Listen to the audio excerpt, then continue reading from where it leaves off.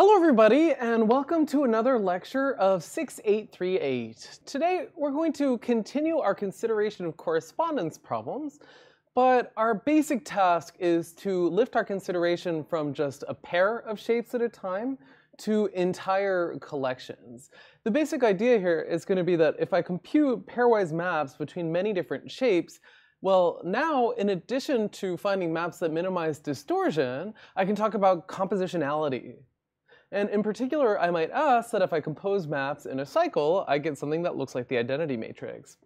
Now, what we're going to see is that that condition, which we'll call consistency, is a really valuable way to judge a collection of maps between shapes, to regularize map computation tools, and to fix outliers when something has gone wrong. So to get started, basically in our previous discussion, what we've thought about so far are algorithms that map between just one pair of geometric objects. So for example, maybe I have a 3D horse and a 3D donkey, and what I want is to find some bijective mapping phi from the horse into the donkey that preserves geometric textures, or maybe keeps semantic information, like maps the ears to the ears and the feet to the feet. But fundamentally, our universe consists of just two pieces of geometry, that horse and that donkey. So when we construct maps from one shape into another, the types of considerations that we typically include are things like distortion, like does the map stretch out the surface or not, as well as some semantic considerations that come from labeling and so on. But now let's say that we have a whole collection of shapes. So rather than just the horse and the donkey here, suppose that we have a horse, a donkey, a giraffe, a zebra. And now I take one of the mapping tools from our previous lecture, and I can apply it to all these different pairs of shapes. In particular, I could compute a mapping from the horse into the donkey, from the donkey into the giraffe, from the giraffe into the zebra, and then back. And now that I have more than one map, I can do one really important thing, which is composition.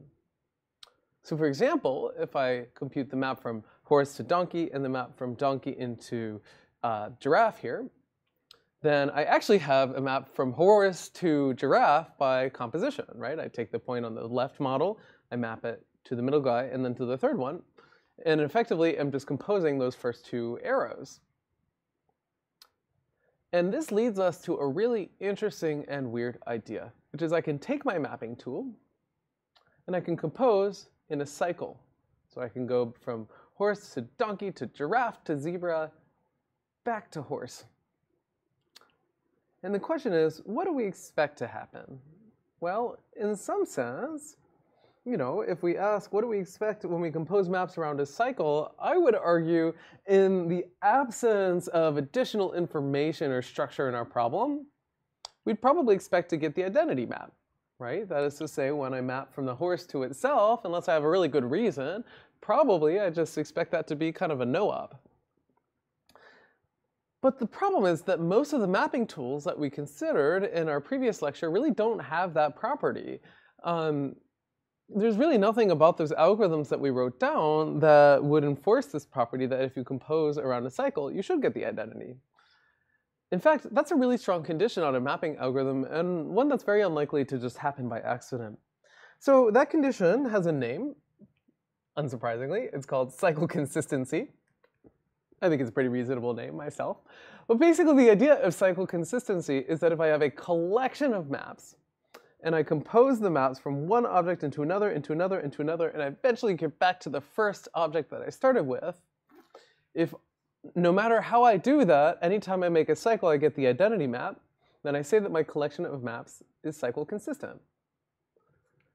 But typically, algorithms for mapping don't have this cycle consistency property, with one notable exception. Well, two notable exceptions, I guess. One of the notable exceptions is an algorithm that's specifically designed for consistent mapping. But the only time when this tends to happen by accident is when your mapping algorithm always kind of composes through the same shape. So like, for instance, some algorithms for brain registration and medical imaging, basically, they don't ever map from one brain directly into another. They just map all brains into some template.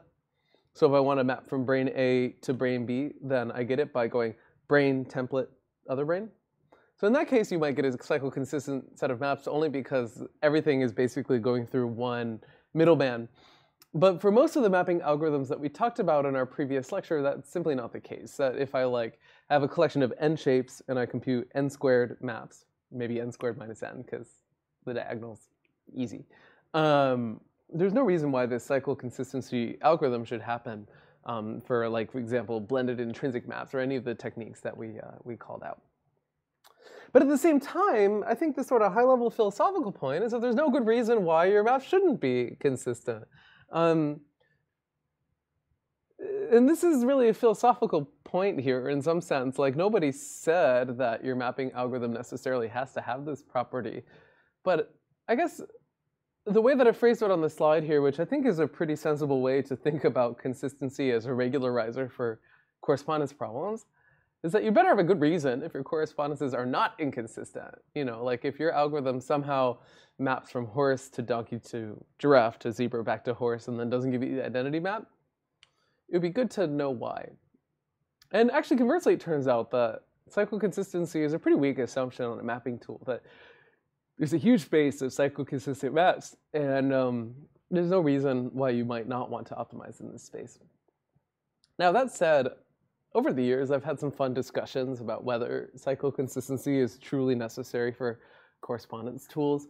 And in fact, for those of you who are familiar with advanced differential geometry, you might think of cycle consistency as having some commonalities with curvature. In fact, I think you have a homework problem this year that kind of explores this idea that one way to understand curvature, which is sometimes comes with this term holonomy, has to do with taking tangent vectors, dragging them around in loops, and then noticing that, when I take these local maps of parallel transport of a tangent space, and I compose them onto a loop, I actually don't get the identity. I get something that rotates up to curvature. And so that would be an example where maps are not consistent and you would expect it. So I guess a really abstract way to think about this problem is does the space of shapes have curvature or holonomy? I don't know. Yeah, maybe there's some universe where actually you would expect mapping to be cycle inconsistent and that there's actually should be curvature in the space of maps. But this goofy, high-level mathematical question aside, I think for the most part, we would expect our mapping tools to be consistent with themselves, and this is a totally reasonable regularizer to put on these problems. But what's going to be the issue? I think it's totally intuitive to say, okay, I'm going to try and take a mapping tool and improve it by making my maps more consistent. So for example, if I know a priori that I'm not just going to compute a map between this pair of surfaces, I actually know that there's a big data set of surfaces out there. Maybe I can actually improve all of the maps mutually by computing them all at once and asking them to be cycle consistent. But from a practical perspective, it's not super obvious how to do that, right? So for instance, here's a 3 cycle, right? So just map A to B to C back to A. If I want to write down the condition that my maps are cycle consistent, well, the naive way to write it down is what I've given you on this slide here, right? Phi1 composed with Phi2 composed with Phi3 gives you identity map.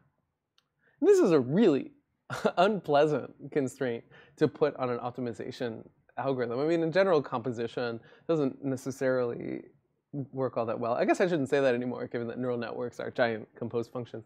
But for geometry-style mapping problems, this is a tough constraint to work with. So there's sort of this push-pull between these two ideas, right? One is that naive ways of writing down the cycle consistency constraint look pretty frightening from a mathematical kind of optimization perspective. On the other hand, somehow the more data you have at your disposal, the better you should be able to do on your correspondence problems. If I have a whole data set of shapes and I want to put them all in correspondence with one another, then somehow doing that in a cycle-consistent fashion should improve my maps because I have more information than just pulling 2 shapes at a time, computing a map, and then forgetting that those shapes exist. So for example, here's kind of a goofy, puzzle style problem where there's lots of pairwise fits between the different puzzle pieces, but there's only one way to put them all together into one coherent picture of the universe, and essentially this style of story happens a lot. So the question is, how do we reconcile these two things? On the one hand, it's quite hard to write down cycle consistency as a reasonable constraint, in an optimization problem. On the other hand, somehow we feel like it should only help matters. So where are we left? Now, what we're going to do today is have a whole sampling of different methods for consistent correspondence that range in complexity. Everything from some kind of simple heuristics involving computing spanning trees in a set of maps to algorithms that are at least trying to detect when just a few isolated bad maps make cycle consistency particularly bad.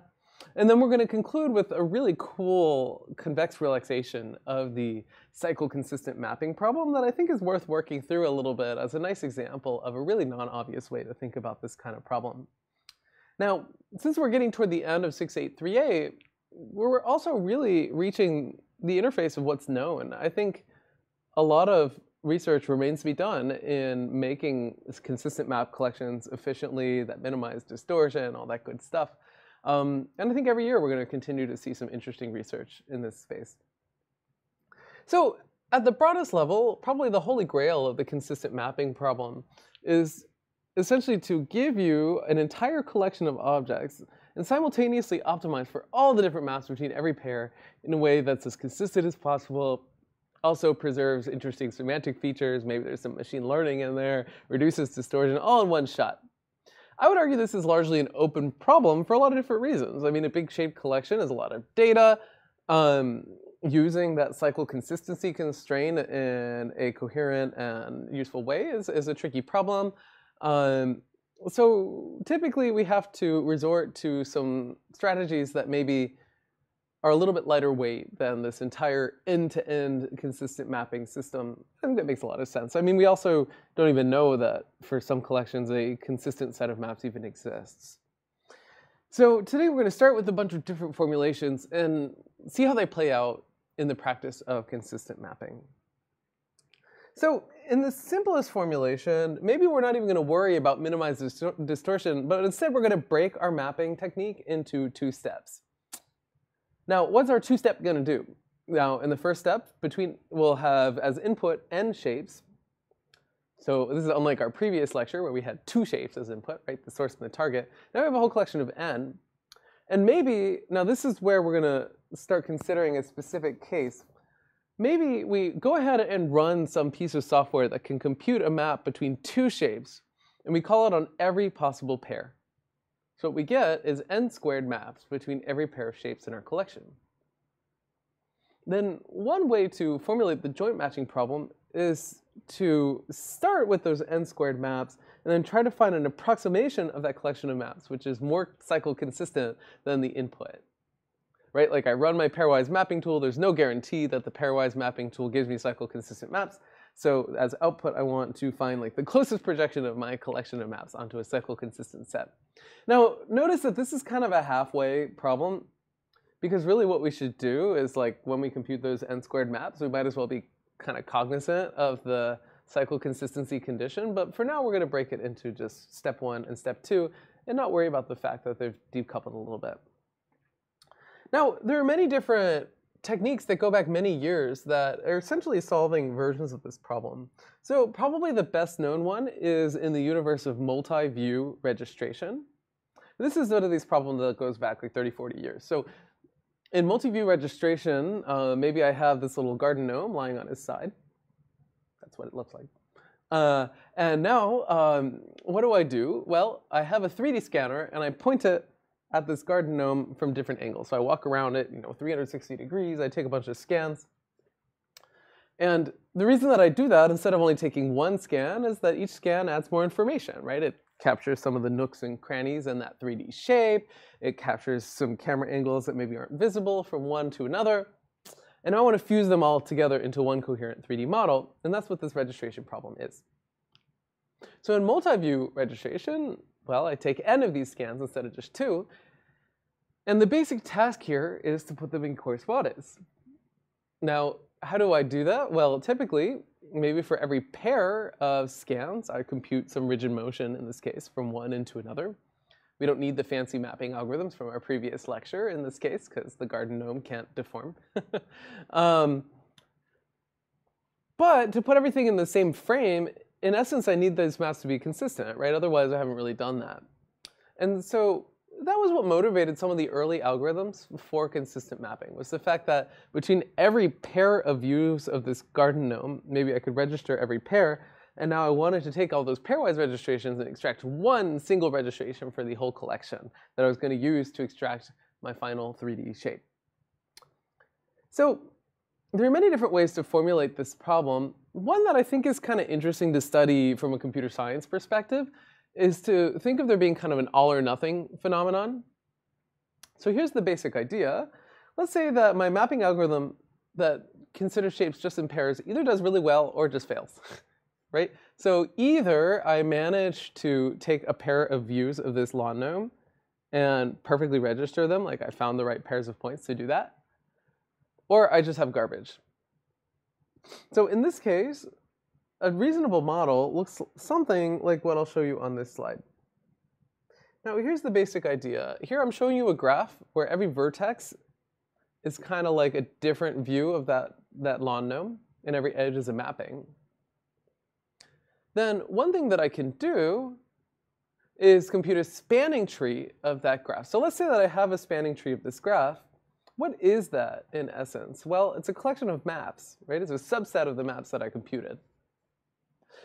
So one thing that I can do is think about spanning trees in the following way, which is to say, for every spanning tree of this graph of maps between different shapes, essentially what that gives me is a way to register all those shapes together. Hopefully you all see that. The basic point here is that, remember, spanning trees have a useful property, which is that there's only one path between every pair of vertices. So what does that mean? Well, if I wanted a map from like the bottom left to the upper right vertex on this graph here, what do? I compute the shortest path, or really the only path, between those vertices, and I just compose the maps along those paths. And so I get a map from one into the other. And the useful property here is that that map is necessarily consistent, because there are no cycles, right? So here's an interesting theoretical problem that you can ask, which is, let's say I have a collection of domains, and I have pairwise maps between all of them. So you know, I have a graph like this, and it's not a tree, like that underlying grid that you can see here.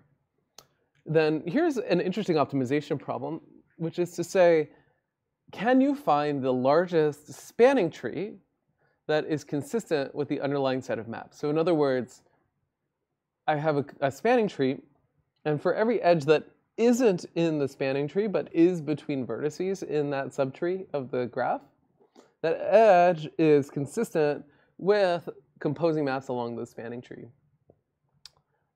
Now, unfortunately, this goes all the way back to 2002, if not earlier. What was shown is that this problem is NP-hard. It's actually impossible to sort of, in some sense, extract the largest collection of consistent maps hiding inside of a graph of pairwise maps. So already what we're starting to learn is that these problems are really, really, really hard to solve with global optimality. I encourage you guys to read this. I think it's actually a PhD thesis, and it's got a lot of nice observations about the consistent mapping problem, which actually predate many of the papers that we'll talk about today. Probably should be acknowledged more. So what these folks recommend at the end of the day is a pretty straightforward heuristic algorithm, which you can view kind of similarly to some of the agglomerative clustering algorithms that we've talked about in this course, where essentially what you might do is start with a single view of our shape, and then just keep greedily adding views. So in other words, like, you know, I have some view of my object I'm trying to reconstruct. Now I look at all the other views, and in order to glue one of the other views on here, I find sort of one of the best maps, like one of the best edges in my graph that reaches to a node I haven't seen yet, and I just add it, and I do that in a greedy fashion.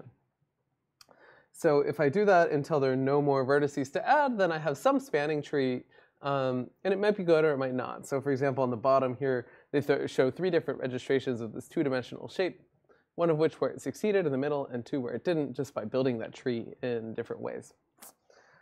So essentially, this heuristic algorithm is a little tricky because there's so many different spanning trees of a graph, and basically a single incorrect map can destroy the entire registration procedure. Hopefully you see that. So like, let's say that I'm registering scans of this squirrel. So like, maybe I have a set of camera views that's kind of rotating around the outside, and for whatever reason, I just misregister one pair. Well, what does that mean? That means like maybe I get the whole left side of the squirrel correct, the whole right side, but then those two get misaligned to one another because I chose one bad map in the collection.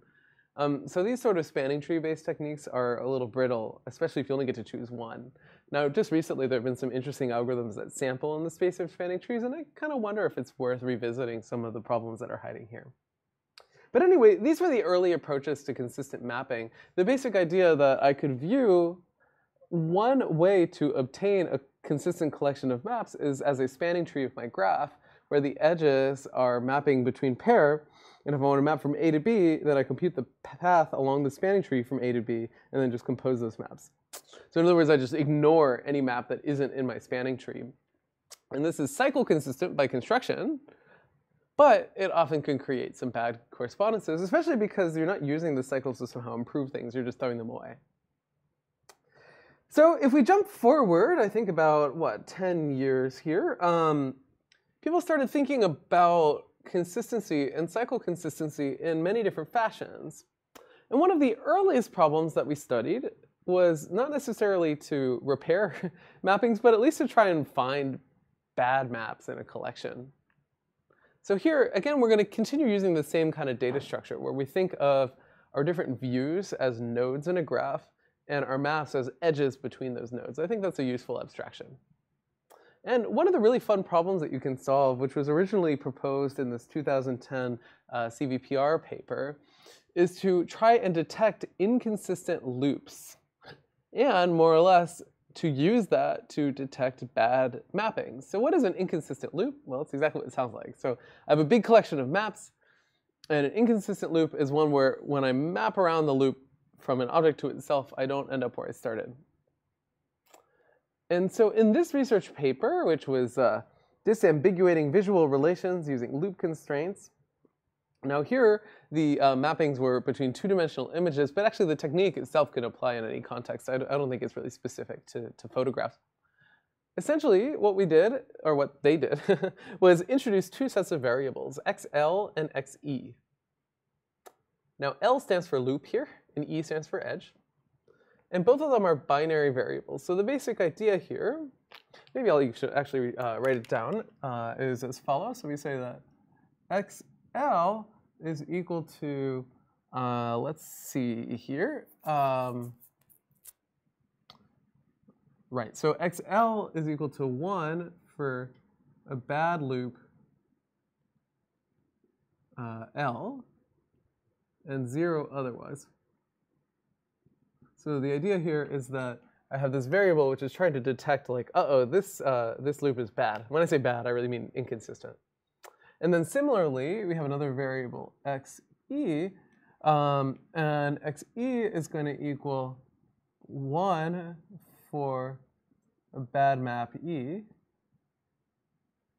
and 0 otherwise. So here's the basic point. Is why is a loop inconsistent? Well, often the reason that a loop is inconsistent is that there's some edge in that loop, like some mapping, where my pairwise mapping tool failed, and that's the mapping I want to throw away. But here's the kind of tricky indirect problem, is that I don't know how to evaluate the quality of any one map. All I could do is compose maps together and see if I get the identity when I compose around a cycle. So here's the basic kind of reasoning that happens in this research paper, which I think makes a lot of sense. The basic idea here is that, well, what makes for a bad loop? Like, a bad loop is sort of the same as having at least one bad edge. Right? So the idea here is that if I look in a loop of edges in my graph of maps, and there's one edge which is a bad mapping, then I want to label that loop as bad. So what does that mean? Well, this condition is exactly the same as saying that xl is greater than or equal to xe for all e in L. Now what is this saying? Now remember that xe is 1 anytime that there's a bad mapping on an edge E. So here I have a collection of maps from one shape into another. Right, so the xe's are sitting on the edges, and the loop is L here. So the basic point is that, well, this indicator variable, which is telling me whether there's a bad loop, is greater than or equal to the indicator value from any edge, meaning that this binary thing is 1 if there's any edge that's 1 inside of that loop. Okay. Incidentally, we can say one other thing which is kind of useful, which is if all edges are good edges. So in other words, I have a bunch of useful edges in a loop. Well, then the loop is good. And here's a kind of funny way to write that, which is to say that XL is less than or equal to the sum over E in L of XE. So here's the basic point. Now, if I go around the same loop and every single edge is labeled with a 0, meaning that I'm happy with that edge is not a bad map, then XL had better be 0 as well. Right? So I can actually write it this fashion, right? Because when I sum around the loop, in that case, I'll get a 0 on the right-hand side. And we're constraining all of our variables to be between 0 and 1, so necessarily XL is 0. Okay? So those are the two basic constraints here. So what we do is we draw a bunch of different loops, and we'll call them L in a pre-processing step. So maybe I just start randomly drawing loops in my graph. And for each loop, I compose the maps together, and I write down some number, rho L, where rho L is measuring how cycle consistent I am. So I like compose my maps into a loop, and then I measure the deviation of that composed loop from the identity matrix. And it's useful for this to not necessarily be binary, because chances are there's some amount of error that I want to be tolerant to in the pairwise maps. But I'd like this thing to be correlated with the XLs, right? Because remember that the XLs are 1 when there's a bad loop and 0 when there's not. So I do that by essentially maximizing, you can think of this as the inner product between the rows, which are just these constants saying how bad I think the loops are, and the XLs here. Okay? And now I add these two constraints to my problem. And I need one more constraint, which is that everything is either 0 or 1. But there's a problem, which is, of course, this constraint is hard to work with. This is a binary constraint, which is not convex. Everything else is convex. So anyway, in this old CVPR paper, what they do is you relax this particular constraint to just be a weaker constraint, which is that x is between 0 and 1 rather than x is binary. This is a little bit weird. Now we don't have binary variables, but it does give us an upper bound for our problem. We optimize that, and then maybe you just round the XLs and the XEs, and it turns out this is a pretty effective technique for detecting inconsistent loops and inconsistent edges by just reading off the binary variables XL and XE.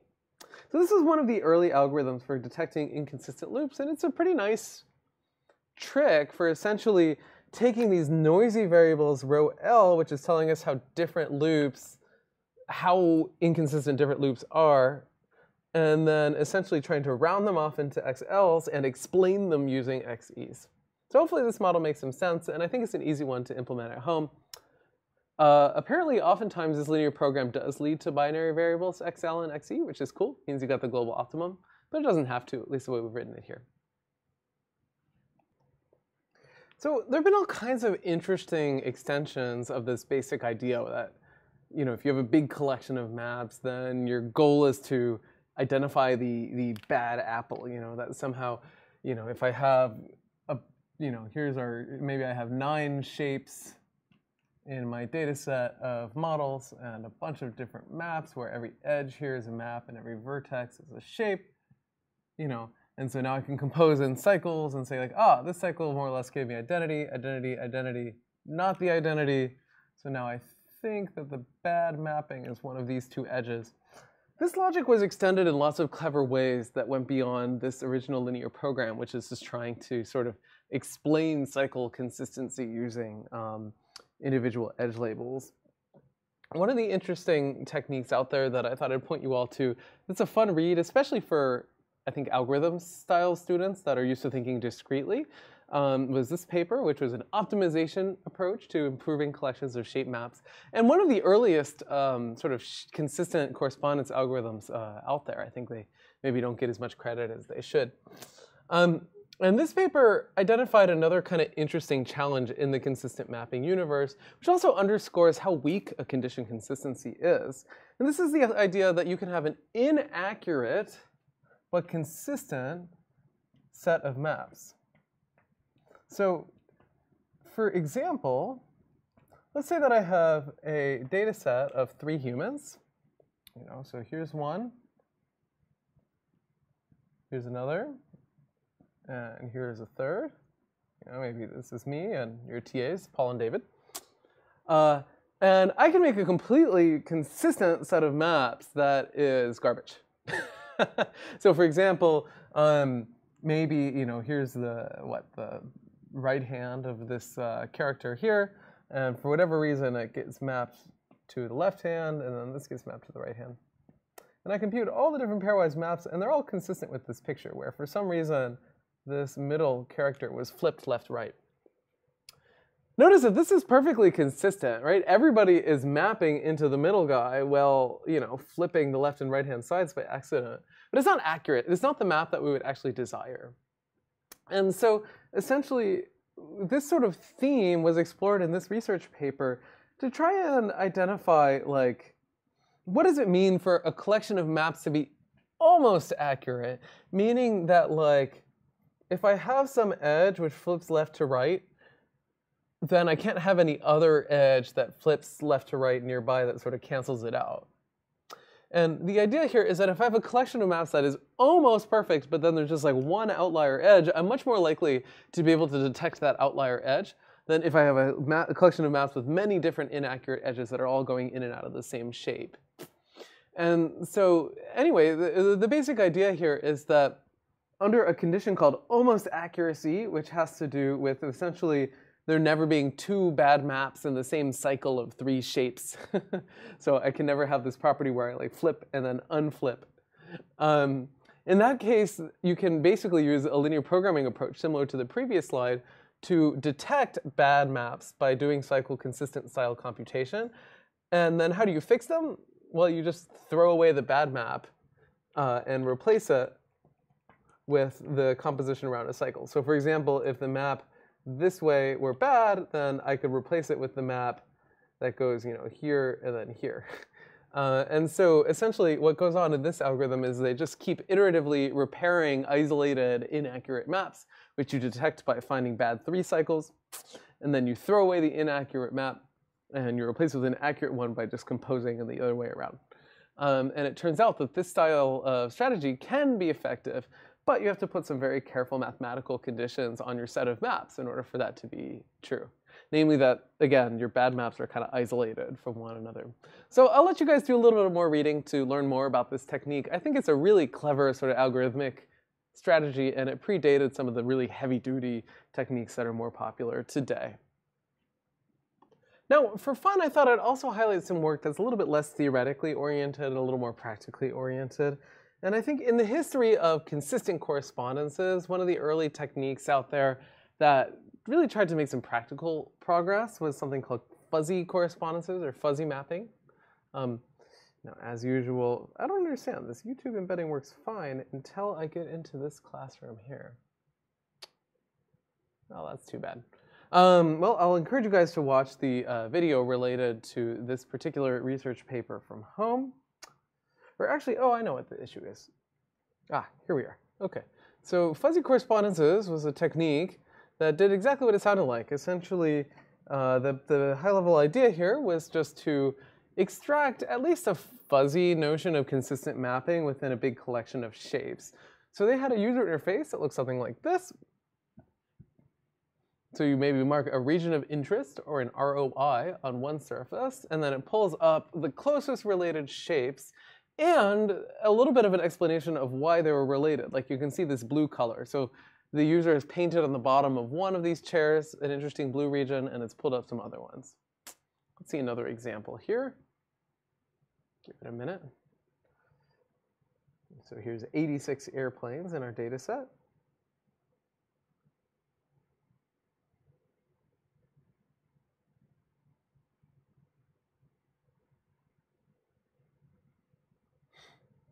Sorry, we're interacting quite slowly here.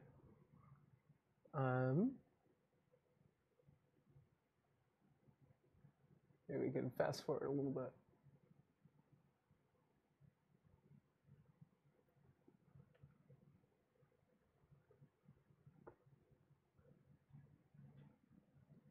Right, so the user zooms in on the shape, paints a region of interest, and notice the same region pops up on all the other shapes. So this was a very simple example of consistent correspondence that wasn't aiming for precision, right? I mean, they didn't like mark individual points and show where they go from one shape to another, but at least kind of gives you some fuzzy explanation of why it thought different regions on different objects are related, and in some cases in pretty abstractly related collections of shapes, which is pretty cool. It's a little surprising that this retrieval works as well as it does. Now, it turns out that hiding behind this is a really simple algorithm that more or less resembles some of the computations we've already done here. The basic idea is you have a big collection of shapes, and you think of each shape as a collection of k points, right? So you have n shapes and k points. So you can make a giant, giant matrix, which is nk by nk, which is the similarity between every pair of points on every pair of shapes. Now, there's an interesting computational question here, which is how do you cope with this in practice? And I think it's actually quite hard. But in principle, you can construct such a matrix. And then essentially all they did was use the spectral embedding of this matrix, something that we covered many weeks ago, to more or less identify when points should be close by. So in other words, when one point on one shape is somehow close to another point on another shape. And that's exactly what they did. They just used the top eigenvectors of this big matrix as sort of a descriptor for every point or feature.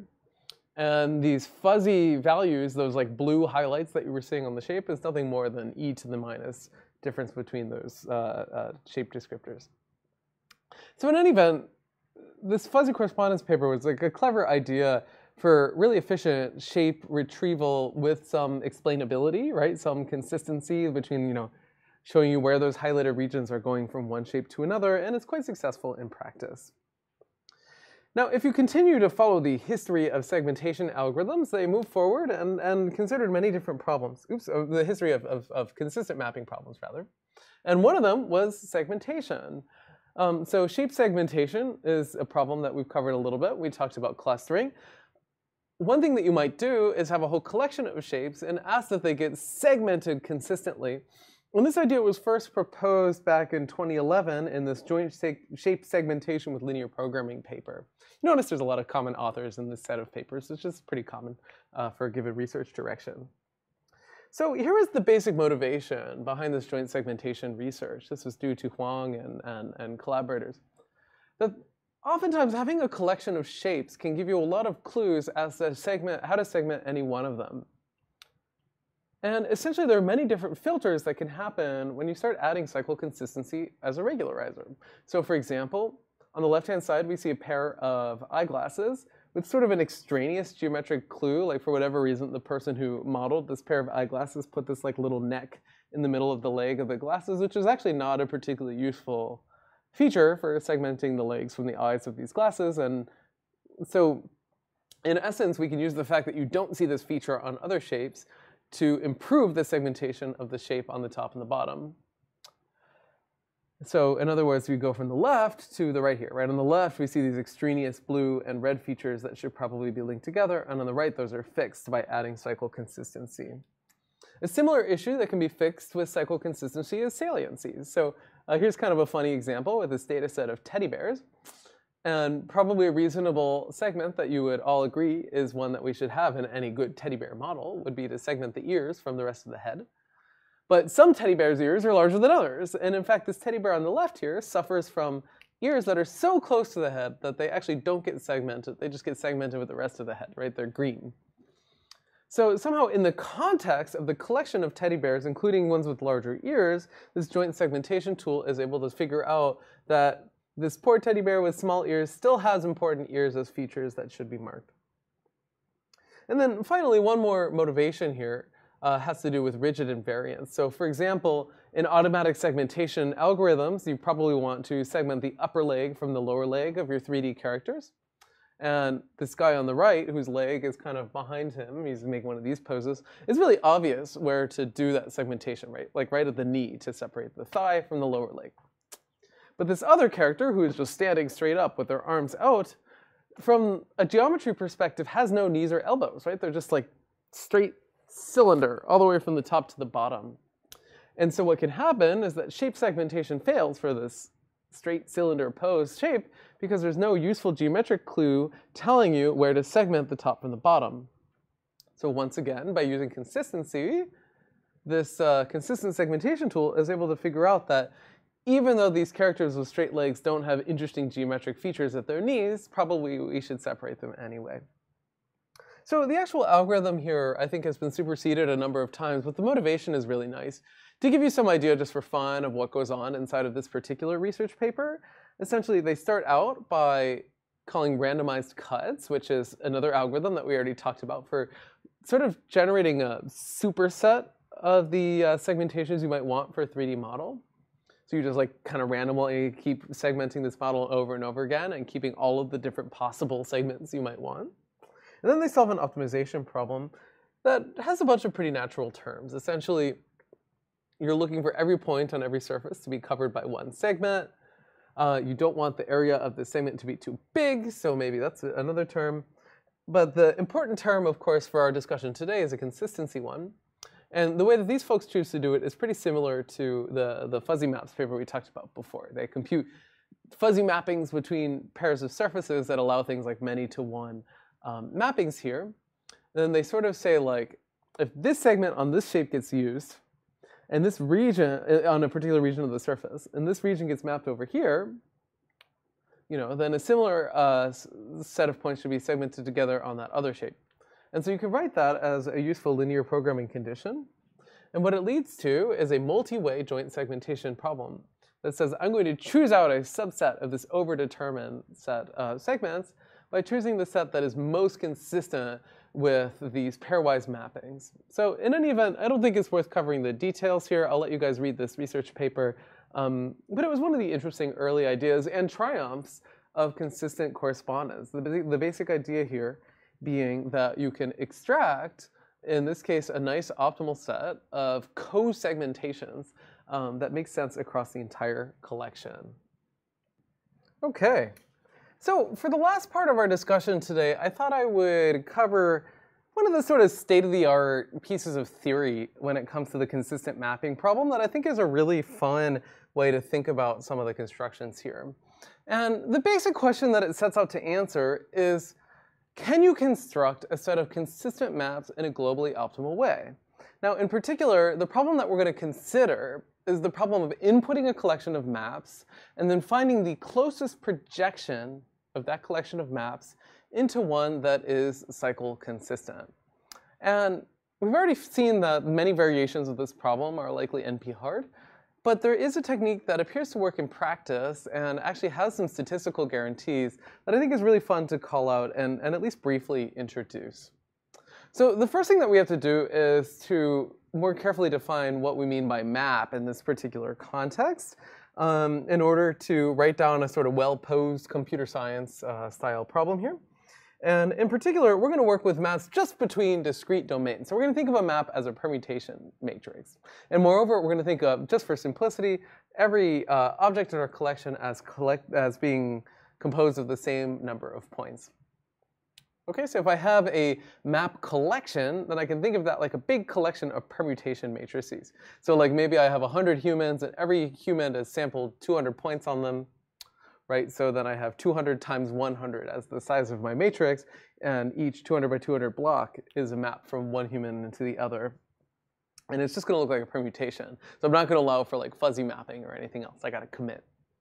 And the reason why this makes our problem a little bit easier is that the inverse of a map then, like the inverse of a permutation matrix, hopefully you guys remember this one.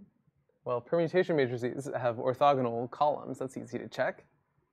So their inverse is just their transpose. Yeah? And so that's going to be kind of nice from an optimization perspective. We're not going to have to deal with matrix inverses. So the basic problem we're going to consider is that we have a giant matrix whose blocks are permutations between every pair of shapes. And now we want to find the closest projection of that matrix onto the set of matrices that represent consistent mappings, pairwise. So, and we're gonna do that just for permutation matrix style mappings. This is sometimes called the permutation synchronization problem. Now, there's going to be one useful relaxation here, which is going to let us go from discrete to real-valued problems, which is always handy. Which actually also appears in optimal transport, by the way, which remember we talked about a while back. And this is to relax from permutations to a different set of matrices, which are called doubly stochastic. So doubly stochastic matrix has all non-negative entries, so it's a non-negative matrix.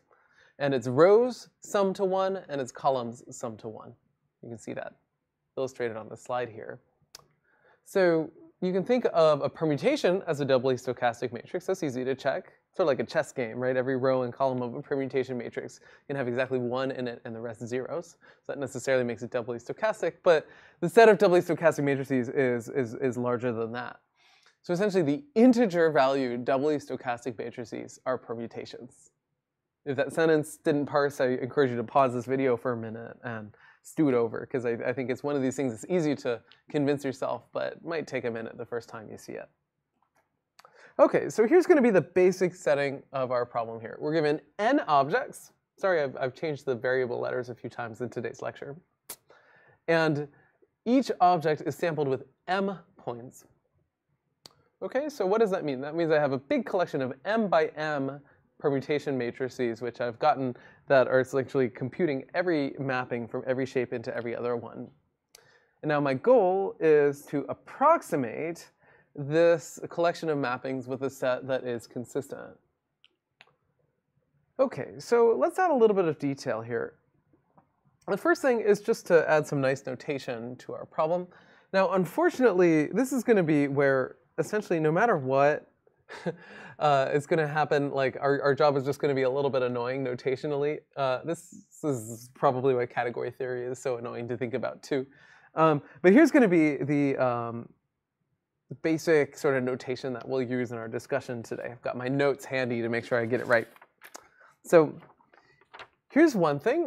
So first of all, we can take all of these mappings, and we can think of this as a mapping from I to j. So like, we're going to use this notation phi ij, where we're going to think of phi ij as a mapping from shape I into shape j. Notice that this notation is going to be a little bit annoying because when we compose, it's going to go from like right to left or something. But we'll try to be careful with it. And since our mappings in this case are just permutations, we can combine them all together into one giant X, which we're going to say is the matrix of all the possible maps. And okay, so what does that mean? That means that like the blocks of X, the m by m blocks of X are the mapping between every pair of shapes. So overall, we can think of X as being in the set of binary values, the nm by nm. And this thing has two properties that are, we're going to say, define what it means to be a mapping matrix. The first one is that it is binary. The second, well, okay, so three properties really. The first is binary. The second one is that the diagonal is equal to a bunch of identities. So in other words, the mapping from a shape into itself is just the identity matrix. And then the third one is that all of the blocks, like the the m by m blocks, because remember that m is the number of points on a shape, are doubly stochastic. Oops, doubly. And so we're going to say that this is what defines a pairwise map matrix.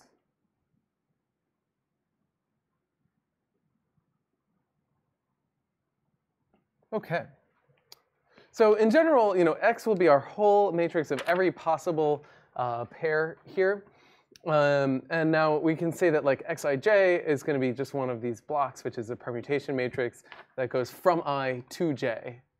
It's going to be really easy to get things in their transposes screwed up, but I'll try to keep it straight today. Hopefully we'll make it to the end of today's lecture without catastrophic mathematical failure here. Okay, so our input matrix is an X that satisfies these kinds of things, but it may not be consistent, meaning that I may be able to multiply these X blocks in a cycle and not get the identity back out. Okay, so by the way, so Xij is going to be the permutation matrix corresponding to the map phi ij. So just to keep our matrix multiplication kind of straight here, remember that multiplication goes from right to left. So if I have points on the right-hand side, like a vector of values on shape I, then they would go in like that. And then when you apply Xij, then they become a vector of values on shape J. Just to keep ourselves honest here. And just so that we remember all our notation, remember there's n objects and m points sampled per object. Sorry, I'm doing some bookkeeping here just so that it's all persists when we start doing math. Okay. So if we wanted to add a little bit of notation given those letters, then a fancy way to say it is that the diagonal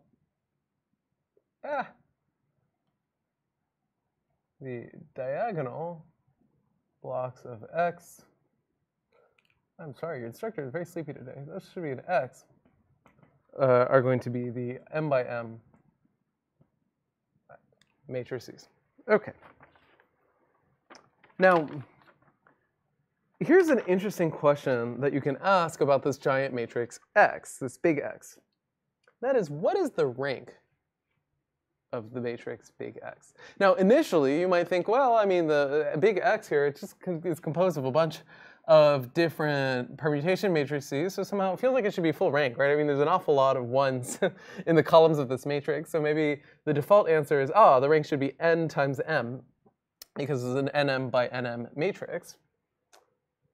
But now, let's say that I put a condition on that matrix X, namely, I tell you that it comes from a collection of consistent mappings. I'm going to pause for a minute here and let you think about it. What should be the rank of our matrix in that case? Well, it turns out that we can use a little bit of a hint to help us get some intuition here. So let's have a big collection of birds, blue birds, yellow birds, big birds. And I think about the mapping here. Now, if all of my maps are completely consistent, then one thing I can always do is compose around cycles, right? So if I want to get a map from any bird to any other bird, here's a way that I can do it. I can map all the birds to any one bird in the collection, and then back out. And I'm guaranteed that that technique is going to give me a consistent set of maps, right? So in other words, right, I can get a phi ij by always going like phi I1 and then phi 1j, right? And that's always perfectly fine. So it turns out that that style of reasoning actually implies something about the rank of our matrix, and we can write it as follows, which is that, okay, if I have a consistent map collection, then, well, if I want to map from I to j, I can always map from I to 1 and then from 1 to j. And so that's this expression that I've written on the left-hand side, that xij is equal to xj1 transpose times xi1. Remember that xj1 transpose is the same as x1j. So, in other words, I can actually write a low-rank factorization of the full matrix big X by taking this expression on the left-hand side and stacking it together a bunch of times. So here, I have written a big column matrix of the identity, basically all the different maps that go into shape 1. And essentially, the expression on the right-hand side is saying that I can write all of the maps in my consistent map matrix X by writing them as a map into shape 1 and then back out. And what does that mean? It means that actually, the rank of X, if I'm consistent, is not equal to n times m. The rank of a consistent x is just equal to, well, the number of columns in the factor on the right-hand side of our expression here, which is m, the number of points. And that makes perfect sense. The basic point here is that all I need are all the maps into one shape and back out. I don't need every single possible pair. And that's what's giving us our low rank factor, or our m here. So now we're going to do a tiny bit of math. I thought we'd prove just one of the initial lemmas in this research paper, just for fun, to give you a flavor of the kind of math that we're going to do.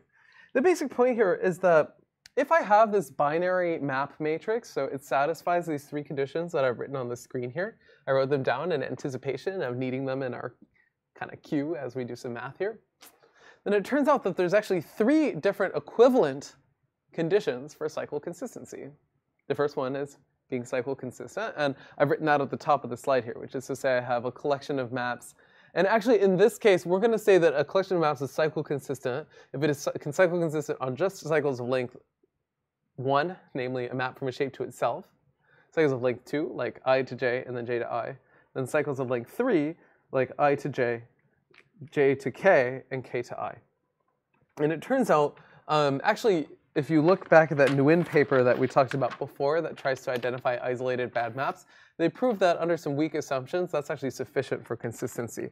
So again, to echo this little tiny definition on the slide here, we're going to say that a collection of maps is consistent if it satisfies three properties. One is phi I is equal to the identity. The second one is, and this is, by the way, all these are for all I, j, and k. The other is that phi j I composed with phi I j is equal to the identity, again for all I and j. The idea here being if I map from I to j back to I should get identity. Then 3 is phi k I composed with phi j k composed with phi I j is equal to the identity. So this is just saying that I'm consistent on cycles of length 1, 2, and 3. It turns out that these three conditions are sufficient for consistency on cycles of longer length under a few additional assumptions, which, if you remind me, I'll give you some pointers on Piazza to where to read about this more. But for now, we're going to call this thing the condition for being cycle consistent. All right. But then it turns out that there's actually three different conditions that are the same. So one is I have a cycle consistent set of maps. Here, each phi is expressed with one of the blocks of x. The second condition is that x can be written as this low-rank factorization we had on the previous slide. And those two conditions are pretty obviously equivalent. It's the third one, which is remarkably surprising. And like when I read this paper the first time, even though it actually came from the lab where I did my PhD, I remember thinking like, pew, like this is crazy, what the heck? Which is to say, the second condition here is really just saying that x is rank m. And we sort of convince ourselves that a rank m collection of permutations really should correspond to something consistent. The third condition just says that x is a semi-definite matrix. And this is where things are so surprising, that this binary semi-definite matrix with doubly stochastic blocks is necessarily rank m and satisfies these cycle consistency conditions. And this is like mind-blowing. Let me get excited about this some more. This is super cool because what it means is that the hard part of this mapping problem is not actually the rank constraint, which is actually really uncommon in semi-definite programming, which, spoiler alert, is going to be the tool that we'll use here. What's hard is just basically the binary constraints, which is super uncommon. Okay, so let's actually prove that these three conditions are equivalent, assuming that we have a matrix which is binary, whose diagonal is identity, and whose m by m blocks are doubly stochastic. And the slides contain a pointer to the original paper with this proof. Okay, so I'll stick that in the corner here. I'm going to try to remember to leave this math alone. So the first thing that we're going to do is prove a bit of a mysterious lemma that we're going to see is going to be useful in our proof. I actually don't have great intuition for how the authors came up with this lemma. If any of you has a good suggestion of how I should think about it, let me know. We're just going to prove it formally. So here's going to be our lemma. We're going to say, suppose that x is a real number.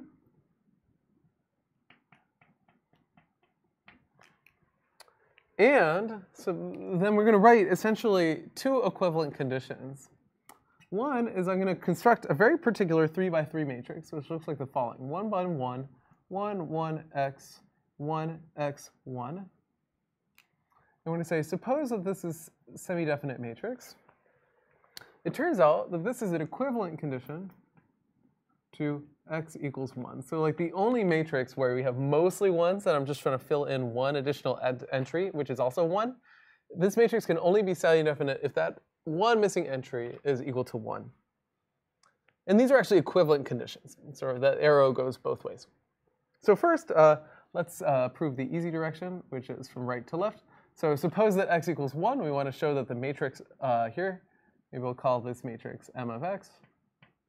Well, in this case, M of x, well, and x is equal to 1, so really this is M of 1, which is the matrix of all 1s, which can be factored as the vector of all 1s times 1 transpose. And this vector is really, this product here is really clearly semi-definite, right? This is like a square, so we're basically good. So the hard direction is the reverse. So in other words, suppose that this matrix on the left-hand side is semi-definite for some x. Then we want to show that that x has to equal 1. Warned you, this is kind of a weird lemma, but it's remarkably useful in consistent mapping, so it's worth proving. Well, how do we compute eigenvalues? Well, one way that you probably learned in undergrad linear algebra class is to think of eigenvalues as roots of a polynomial problem.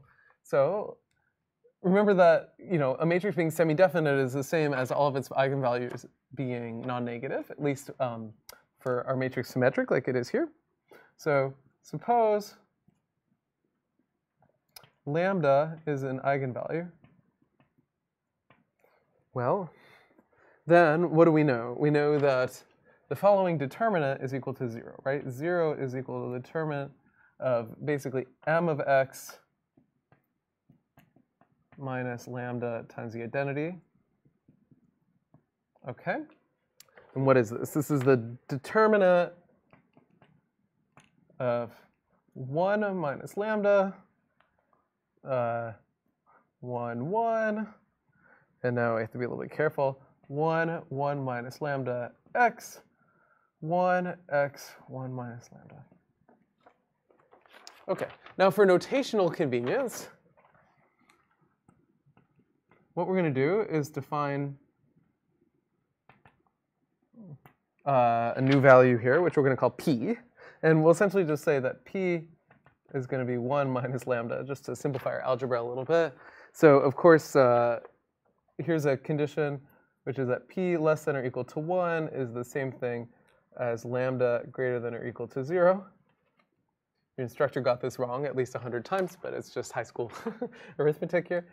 All right, so essentially what we want to show is that if this determinant is equal to 0, well, and we need that any root of this thing, this determinant condition is non-negative, then necessarily x has to equal 1, right? That's what we're trying to prove.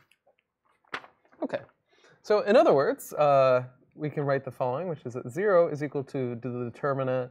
Now we're just going to substitute p, so it's p1, 1, 1px, 1xp, like that.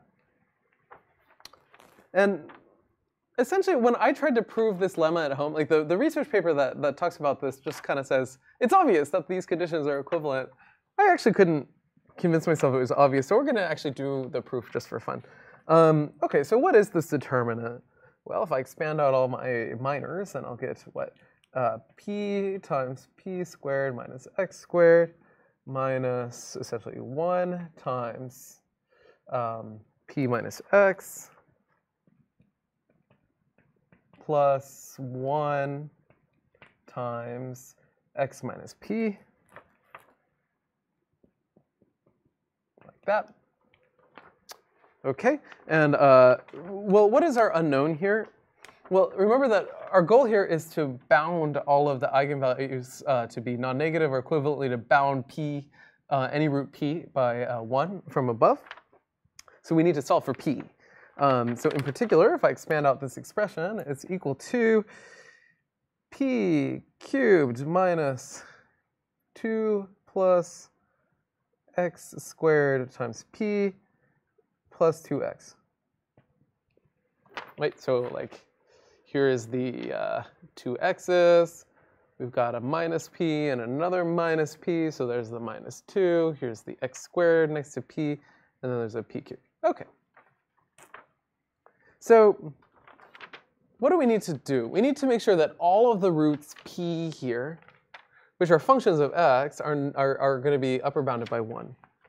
So there's one easy root that you can kind of guess from this, which is if you choose p equals to x, you'll find that you get 0 on the right-hand side. I'm going to let you guys check that at home. So in other words, p equals x is a root. When I say a root, what I mean is a choice of p that makes this expression 0 given x. Okay? So what does that mean? So remember that we need p to be less than or equal to 1 because we need all of the eigenvalues of our matrix to be greater than or equal to 0. So if p equals x is a root, then necessarily we know that we have to choose x is less than or equal to 1, right? Because p is less than or equal to 1. Okay, but we also need the other two roots also to be upper bounded by 1. So we got to find our other two roots. And now here's the thing. I tried for a long time to come up with a clever way to do this argument, and I couldn't. So we're going to take the sledgehammer approach here, and we're going to do polynomial long division. Do you guys remember this one from high school algebra class? I recently, I tutor in Somerville Public Schools, and they were doing polynomial long division, and I remember it being really, really painful. So in any event, what I need to do is take this expression here and divide it by p minus x, because that's one of the roots. Okay, so let's actually just do that real quick. Okay, let's see here. Let's see if I can cut out a little bit of space on the board for myself, like that.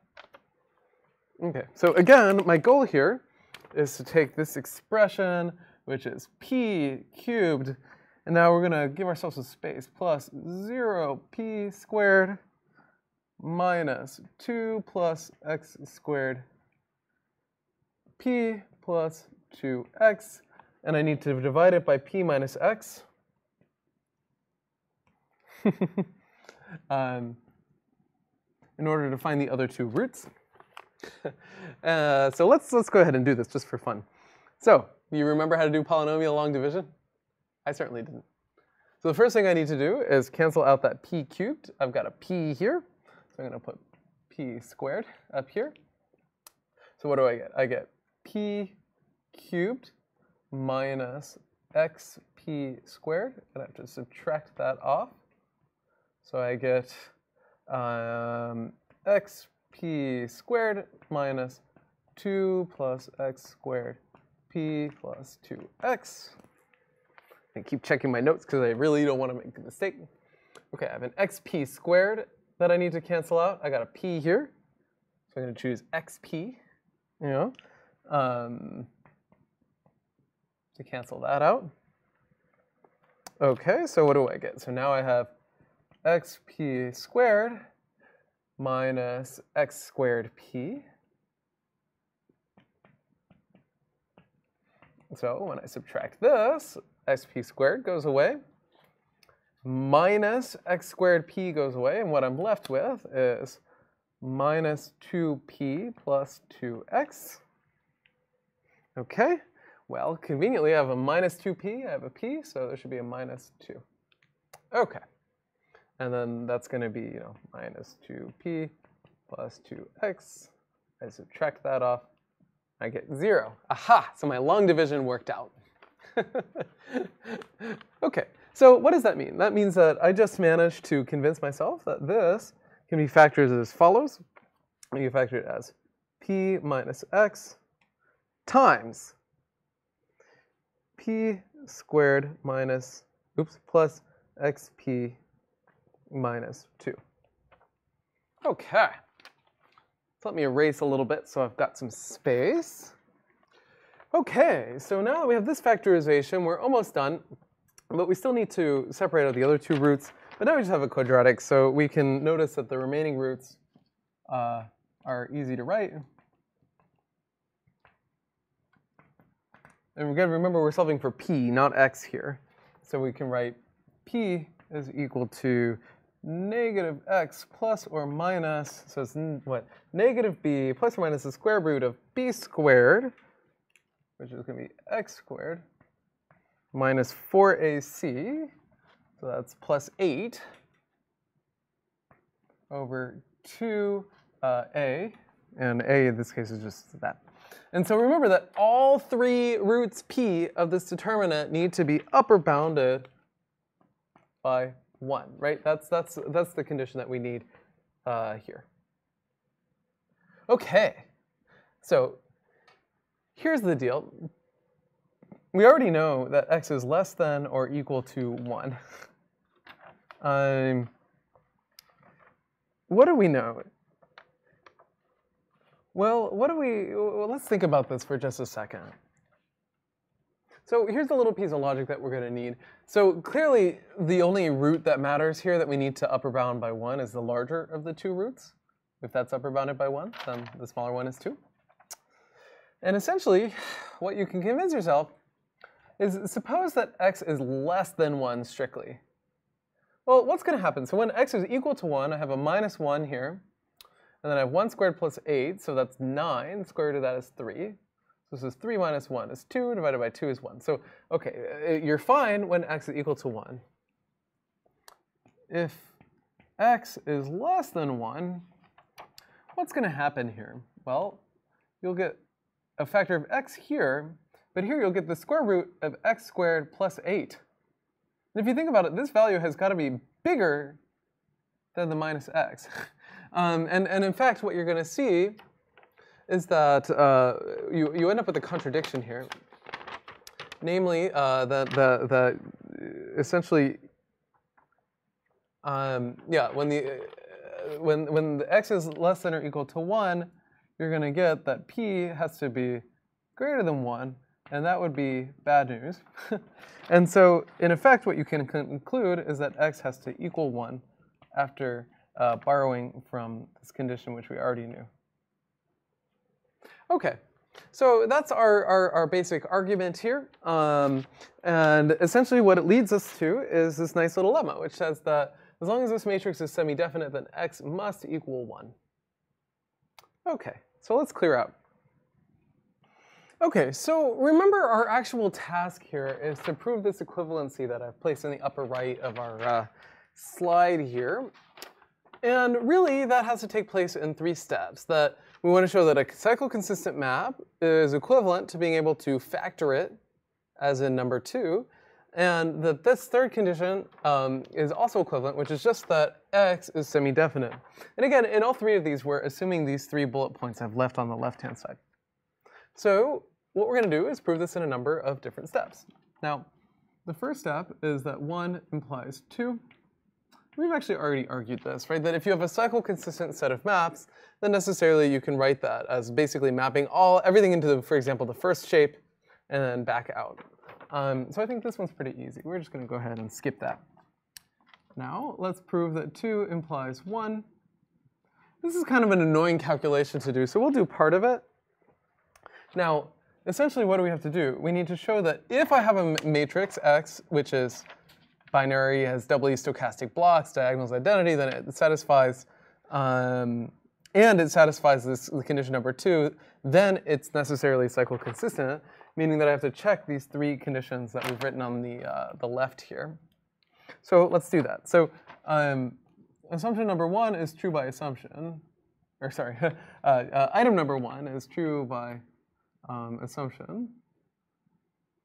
Right? Because essentially one of the assumptions that we put on X is that its diagonal is the identity. So there's nothing to show for number 1.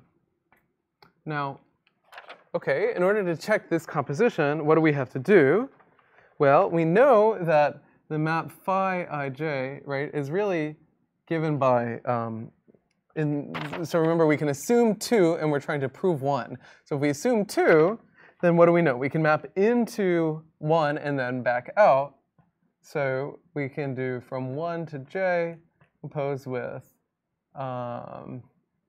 I to 1, right? That's essentially what we're going to write. Okay, so what do we need to check? We need to check that phi ij composed with phi ji is equal to the identity. So it looks something like this. Phi ij composed with phi ji. Let's write this as a giant matrix product.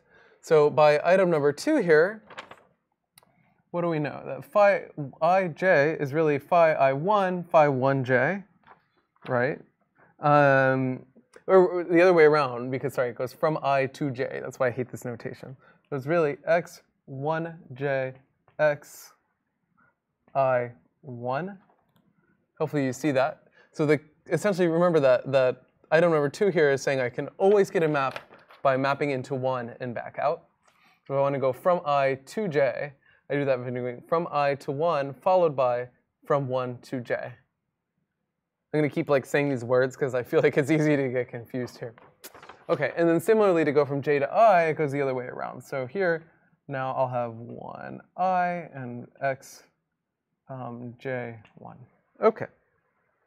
So now, if we look at this product here, I'm going to factor it a different way and group these two terms together. So this is the map from I to 1 and the map from 1 to I.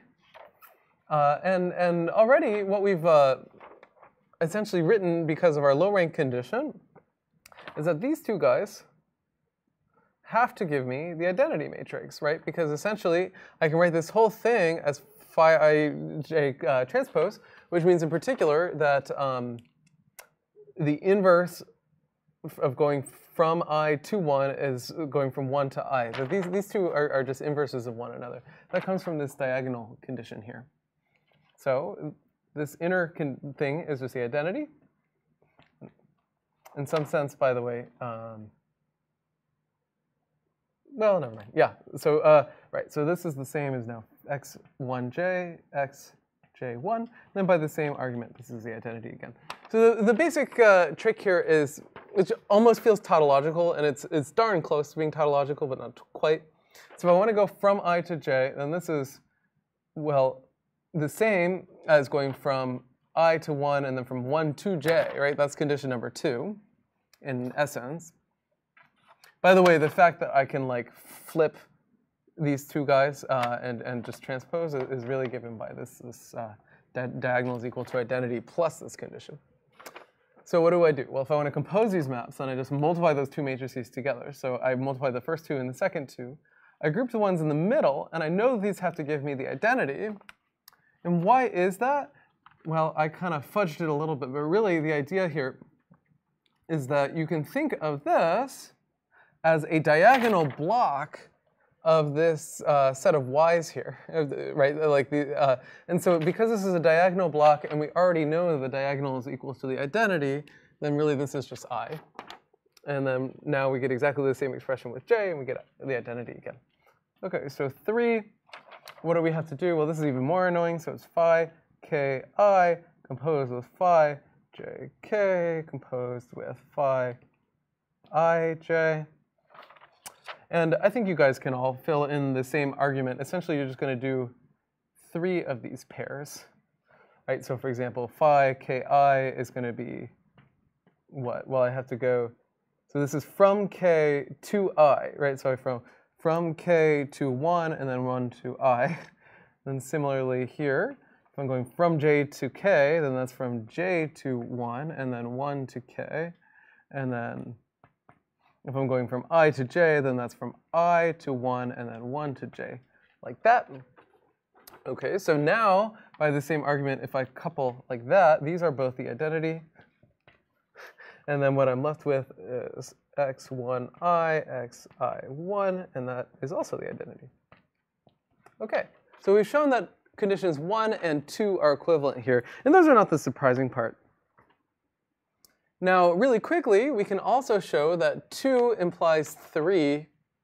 And essentially, this is just the definition of being semi-definite.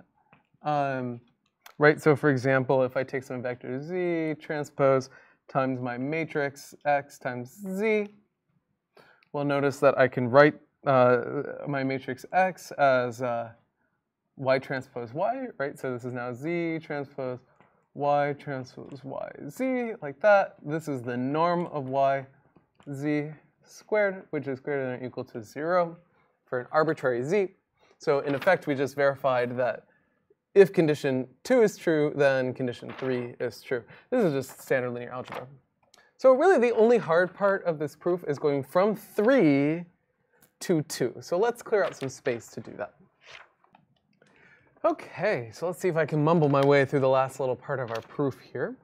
So in particular, what we need to show is that condition 3 here implies condition 2. So in other words, what do we need to show? We need to show that if we satisfy these conditions on being a pairwise mapping matrix, and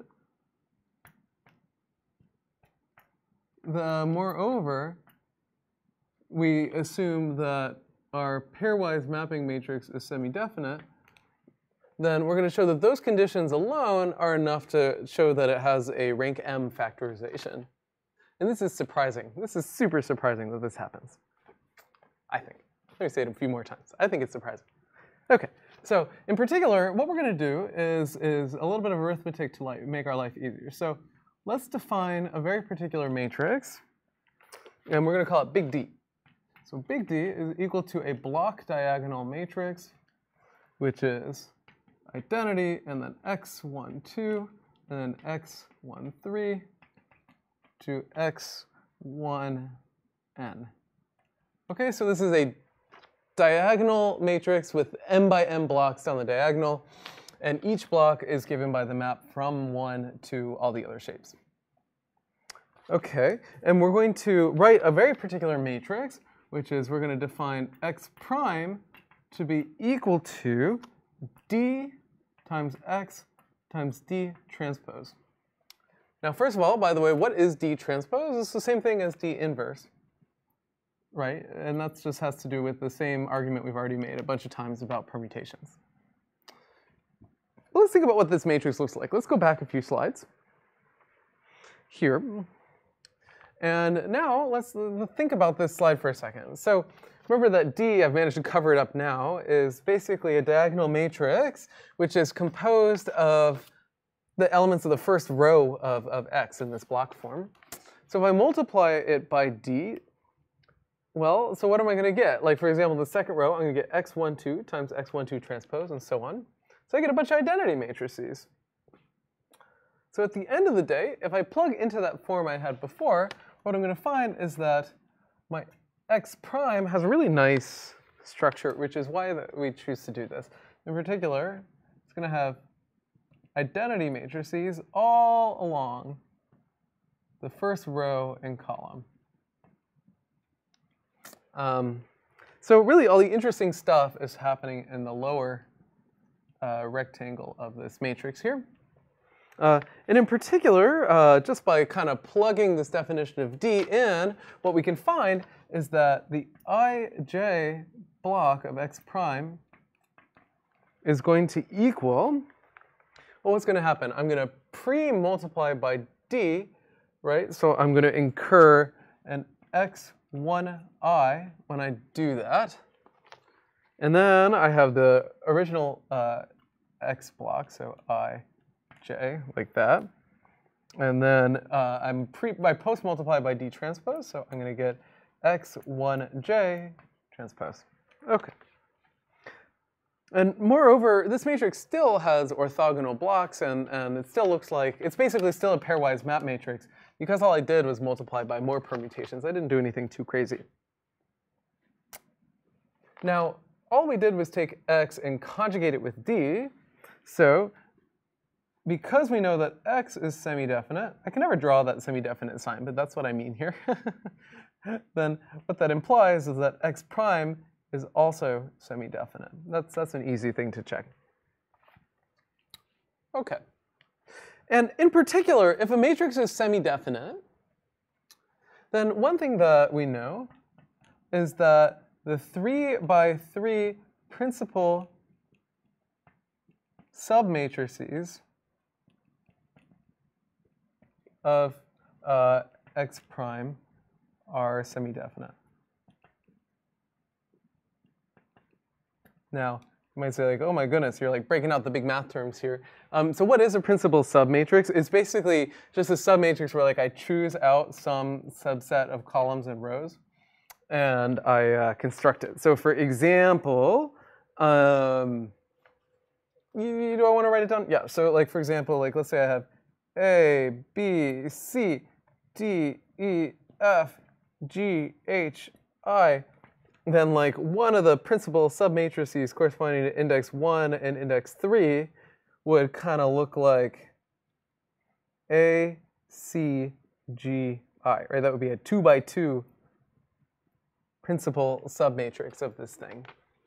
And moreover, if this is semi-definite, then by conjugating with vectors that look like, you know, x, 0, y, you can show that this submatrix is also semi-definite.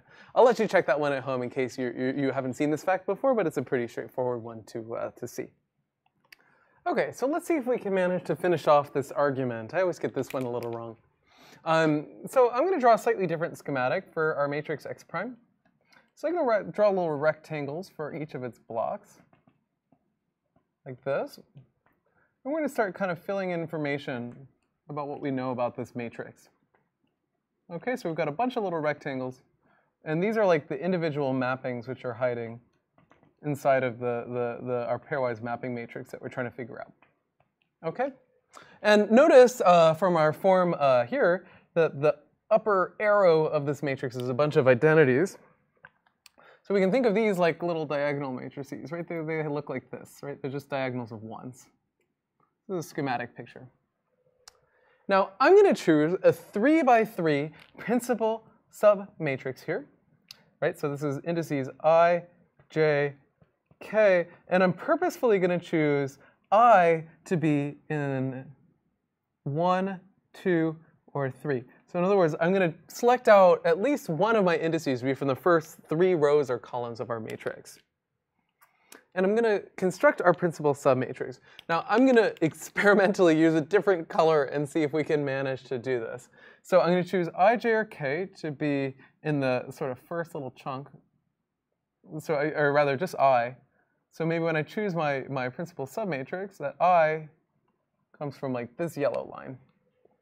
And now I get to choose 2 more JKs from anywhere else. So like maybe I choose J to be, you know, somewhere here, you know, so I guess it's J like that, and then maybe K comes from the second row like that. Okay, so what is our 3 by 3 principal submatrix? So again, remember this is index maybe I guess the way I drew it, this was J and this was K. That doesn't matter, the order doesn't matter a whole lot. I, J, K. Okay, so when I look at our principal submatrix, there's actually a lot that I can say about it. So what is going to be this submatrix? Well, it's 3 by 3, so that should be an X, sorry. Like that. It's I, J, K, I, J, K. Right, and this is just drawn by like choosing out elements that are kind of at the intersection points of these lines that I just drew. Hopefully this schematic makes some sense. Oh, oops. I don't know why I drew that last one. It's this point here. Okay. So now from our picture, I'm hoping you guys are going to see the magic trick that just happened. So first of all, what is the II element? Well, notice that that comes from the diagonal of the upper block. So necessarily, the II element here is 1. Ha! And moreover, in fact, let's say that I choose J and K to be just I shifted by a multiple of m. So like J is equal to I plus m, which is the number of points, times some constant integer. And similarly for K. What does that mean? So that means like if I choose like the 3rd row here, I'm going to choose the 3 plus mth row or column for the next one. So what does that mean? Well, that means in like, for example, IJ here, take a look. It intersects this diagonal line. So actually, once again, I get a 1 because it comes from the diagonal of identity matrix. And similarly for ik. Okay, so essentially, what do we know? We know that like ik, ki, ij, ji, all of these different pieces are going to give us a 1. The only elements of our matrix that we don't know are here. So how did I get that? Well, again, from the schematic, we just noticed that we sort of intersected the diagonal of these identity matrices in exactly the right space. Oh, and by the way, I'm sorry, how did I fill in the 1 in the middle here? Well, I got it just from the condition of being a map matrix, that the diagonal is equal to identity. Yeah, so that's like how I know that the diagonals here are also going to look like identity matrices. So notice all I've done here in my really ugly diagram is very carefully chosen I, j, and k so that when I choose this principal submatrix, almost every single entry here is already known to be a 1, right? I know it here, here, and here, here, here, and here because it's coming from the first sort of part of my matrix, right? So that is what's giving us, oops, there should be a 1 here. So that's giving me like this piece and this piece. And then these two ones are being filled in from this diagonal is equal to the identity property, right? So that's like these two pieces here. Okay. So, well, what do I know? I know that the 3x3 principal submatrices are all semi-definite. So in particular, this is a 3x3 principal submatrix, so it's semi-definite. But now, by our lemma, right, this is the lemma that we proved, or at least kind of mumbled our way through, this unknown element is equal to 1. Okay, so what did we just show? We showed that this value here is actually a 1. Okay, so by repeating this argument, I can actually show that the entire diagonal of every single block in this matrix is equal to 1. And that's what we need because, okay, we know that the diagonal of every block of each m by m block is a bunch of 1s. That's what this argument shows, plus the lemma, right? That if I have a semi-definite 3x3 matrix and I'm only missing one element, and all the other elements are 1, then that missing element is also a 1. Well, the diagonal of every m by m is block, m by m block is 1, and we know that our matrix is doubly stochastic. So if we take these two facts together, what we get is that all of our blocks are actually just the identity. Okay? So in other words, I can write xij prime. See if we can finish off the proof in the space we have remaining here. So for all ij, the blocks here are just equal to the identity matrix. But now let's plug in our expression. Right, so this is really x1i, oops, that should be an I, 1i, xij, x1j transpose. Okay, so if I want to invert these two permutation matrices, then essentially what I showed is that xij is equal to x1i transpose x1j. And that is exactly what we wanted to prove. Number 2. So I'll admit that my diagram here is not beautiful. So let's summarize my argument a tiny, tiny bit. I actually ended up having to use basically every piece of the puzzle here, which is admittedly kind of messy.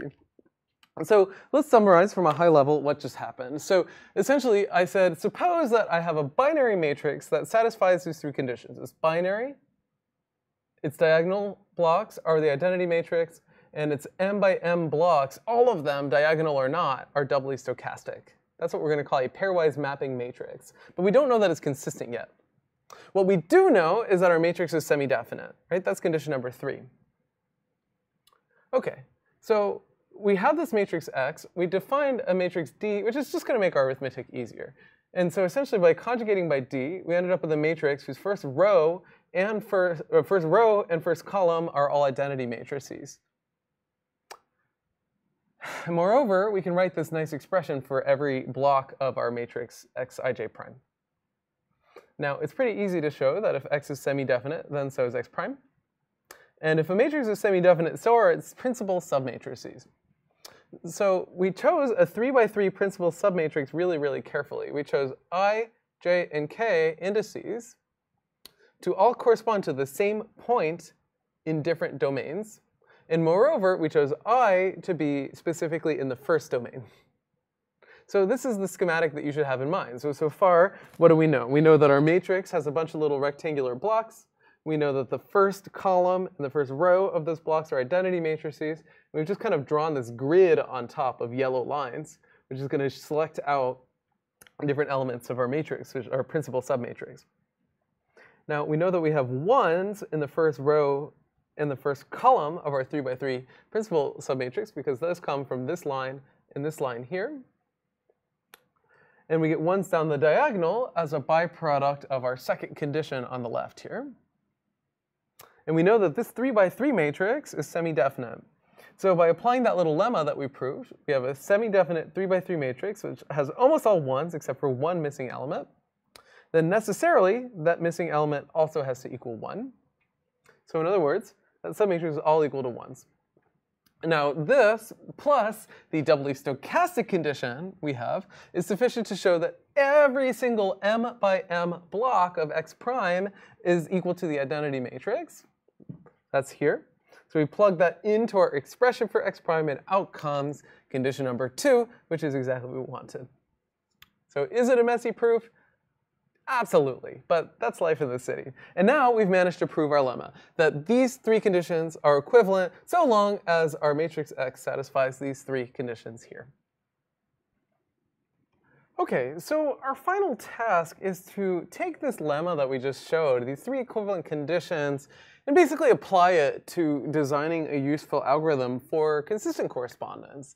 And the way that we're going to do that is to make use of the fact that condition number 3 here, the one that wasn't obviously equivalent to the other two, is a convex condition. So here's how we can do that. Here's a problem of approximating a collection of maps by a consistent collection of maps. So here we have as input data Xij in. So these are like all of our pairwise inconsistent maps. And what we're going to try and do is cook up a optimization problem for a consistent collection of maps X. So let's see if we can read through this problem. First, our objective function here is the inner product between Xij in and Xij. And if you think about it, so if Xij in and Xij are both binary matrices, then this inner product here is just counting the number of matches that are preserved.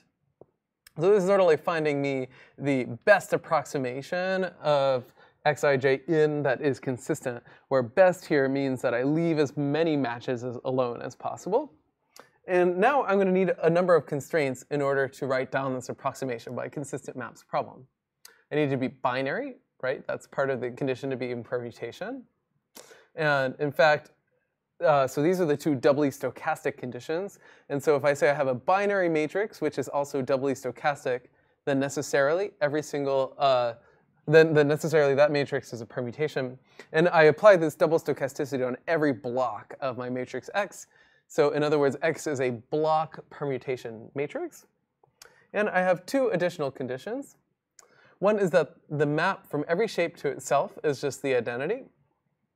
And then finally, we have this condition that X is semi-definite, which we showed is equivalent to low rank and also equivalent to consistent. So if I can solve this maximization problem, then I am guaranteed to extract out a consistent collection of permutations, which is kind of cool. This is already a really slick way to write down this optimization problem. It's only one problem, which is that this is a tough problem to solve in practice. In fact, it is non-convex thanks to this binary constraint, thanks to the very first constraint here. So we'll follow a very well-trodden strategy in numerical optimization, which is to take this non-convex constraint and relax it Namely, rather than asking that x be a binary value 0 or 1, we're just going to say that x is greater than or equal to 0. By the way, the two first constraints together have a name. This is called a doubly positive matrix. By the way, notice that I could have also upper bounded, said x is less than or equal to 1, but that's sort of unnecessary thanks to the double stochastic condition. And this optimization is convex. I've gotten rid of all the non-convex part. And the optimal objective value necessarily kind of upper bounds the previous one because I relaxed a constraint.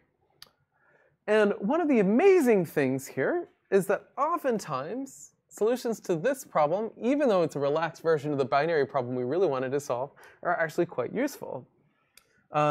As one small detail here, once you get out this solution x, you can round it to the closest block permutation matrix using a linear assignment problem. This is just a detail in this research paper. The basic idea here is that my relaxation is allowing x to take on real values. It's no longer just binaries, right? So if I get a permutation matrix with an entry that's like 0.9, I have to do something with that. And so I round it off to the closest permutation matrix, which turns out to be a well-posed problem that I can do block by block. What I can't do is guarantee that the rounding is still consistent.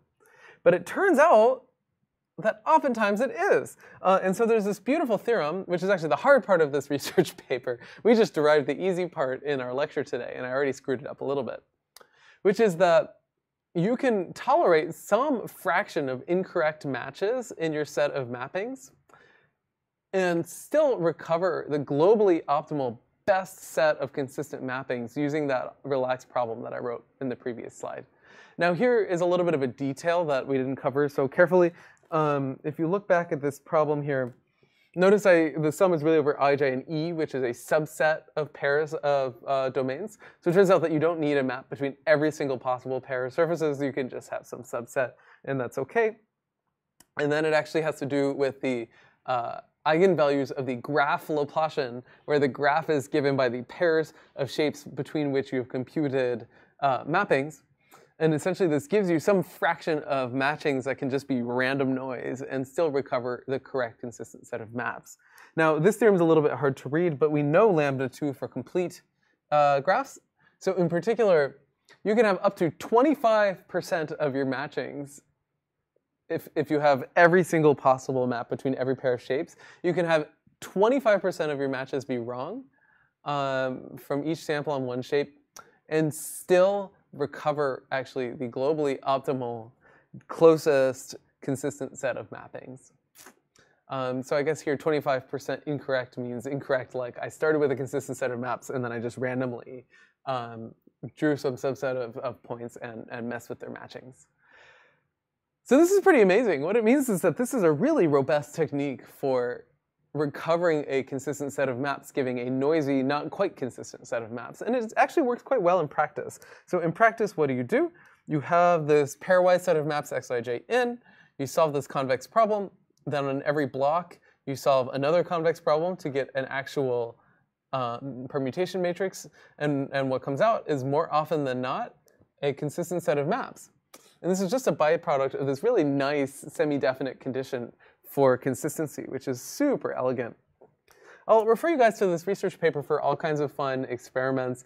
They actually sort of managed to show that there's a nice phase transition that happens between, maps with just a little bit of error, in which case you are guaranteed to recover the actual consistent subset.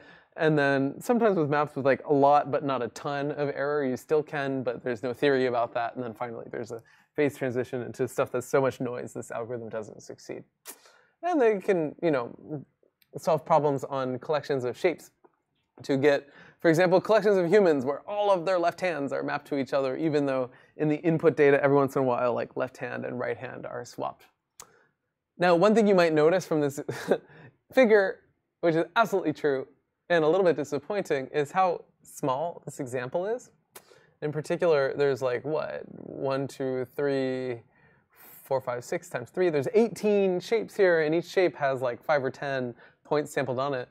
The reason why is that solving semi-definite programs is really difficult. So even though we have a convex formulation of this problem, it's still quite hard to solve in practice. And I think there's a lot of work to be done to take this really, really elegant formulation of consistency and make it make sense or make it solvable at a very large scale.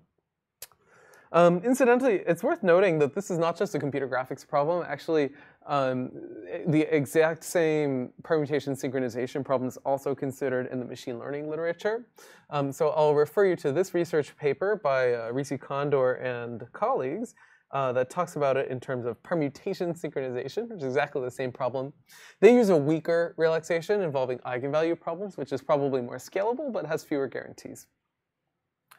Okay, so to conclude our discussion, I think one reasonable consideration that we should have when we talk about these consistent mapping techniques is to ask where the pairwise input maps came from, right? For example, in the algorithm we just talked about, essentially it's sort of like a cleanup routine, right? It takes a bunch of pairwise maps between different domains and then gives you the closest projection from those pairwise maps to a consistent set of pairwise maps.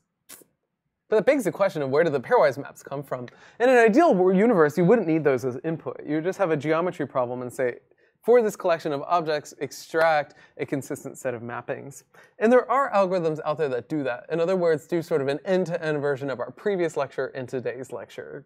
So for example, one version of this maybe says, I'm going to extract my pairwise maps using quadratic assignment problem, and then also add these consistency conditions. So what I get is a giant quadratic assignment problem between all the points on all of the surfaces all at once.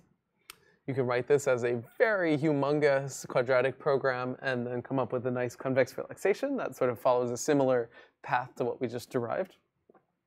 Or there are other sort of approximate methods out there. Like for instance, this technique has a whole sequence of quadratic programs that it solves that tries to consistently match descriptors. Or this work, which actually was by your instructor, introduces a low-rank factorization, but allows there to be entropy or fuzziness in the mapping collection. So I think there's a lot of experimentation and interesting ideas to be had in this space.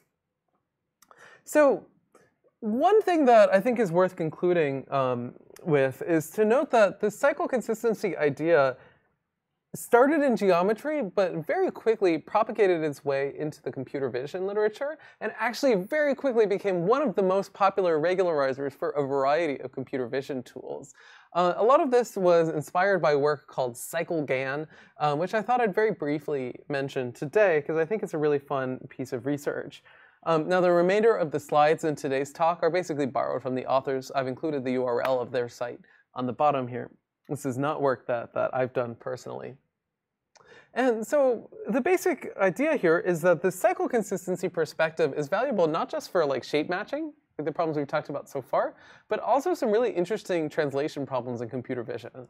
So for example, maybe I want a system that inputs sketches of cats and outputs photographs of cats that are sort of conforming to the sketch. Now, there are two different ways that I might train a machine learning problem, or machine learning system that might solve this kind of problem, right? So one of them would be to use paired data. So here when I say paired, what I mean is that my training data is a bunch of pairs of like a sketch of a cat and a photo of a cat. And if I have enough pairs, then I could directly solve a regression problem that maps from X to Y's. But this is a great example of a problem where we're very unlikely to have a whole lot of pairs, right? It's very easy to download sketches of cats. It's very easy to download photographs of cats. But it's really hard to download sketches of photographs of cats. And so that leads us to a different type of machine learning problem called unpaired translation, where I have photographs of two different sets of objects. Those are easy to obtain, but I don't have a mapping from one side to the other. So for example, here we have a bunch of horses and a bunch of zebras. What we don't have is like a horse with a zebra texture or vice versa. So our task here is to do image translation, to go from the left to the right-hand side. So for example, from sketches to photos, or from horses to zebras in a similar pose. Now initially this doesn't sound a whole lot like the consistent mapping problem we've talked about, but actually it turns out they're very closely linked together. And here's how. So let's say that we use an adversarial network approach to this image generation problem. So for instance, I'm trying to train a deep network that takes in a photograph of horses and outputs a similar looking photograph of zebras. So the content is kind of the same, but now the texture has changed. Now, the way that this happens in adversarial networks is that you have two different units. You have a generator and a discriminator, which are trained in your machine learning system. The generator inputs a photograph x and outputs g of x, which is sort of like supposed to be a similar version of x, but in this new set. So like it inputs a horse, outputs a zebra. And now you have a discriminator network, which is trying to figure out the difference between real and generated photographs. So like maybe it inputs the generated zebra photo, and it outputs like yes or no, was this zebra photo computer generated or was it from my data set, right? So the hope is that your generator makes very photorealistic objects, and then the discriminator is fooled, so it's this sort of minimax style back and forth problem. But an issue with this adversarial training model, which is very common in machine learning, is illustrated on this slide, which is in the unpaired case. What can I do? Well, I can generate a zebra-looking image from a horse-looking image. And in the top, I was quite successful, right? We have two horses in the same pose being led to two zebras in the same pose. On the bottom, I just have an arbitrary photo of a zebra. It has nothing to do with the input data. But all our discriminator can say is that both photos on the right look like zebras, right? And so this is an issue that leads to a problem called mode collapse. The idea that like, actually a totally reasonable generator for my GAN takes all photos of horses and maps them to one photo of a zebra. And from the perspective of this adversarial training, I was successful, right? Because this thing looks like a photo of a zebra, which is what our discriminator is able to figure out. Where the discriminator doesn't know the correspondence between the left and right-hand sides.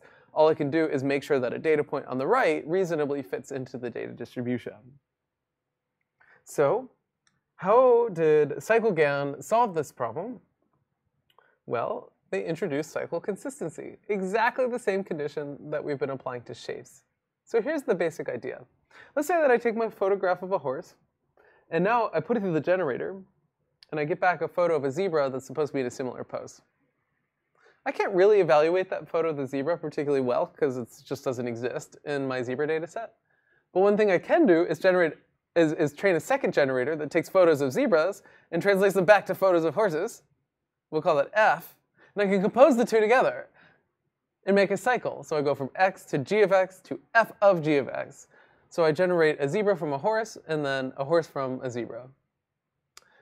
And what I'd like is to come up with a loss term that says when I, sort of as illustrated on the bottom here, when I go from x to y back to x here, that I close the loop. In other words, that it's cycle consistent. And in this work in computer vision, the cycle consistency loss they use is exactly the same one that's actually used in that semi-definite program that we wrote down before, which is pretty cool. So the data generating procedure is very different. Now we're using deep networks and generators, but the loss function is the same, which is I take my photo, I translate it to the other domain, and I translate it back, and I want that those composed maps is basically identity.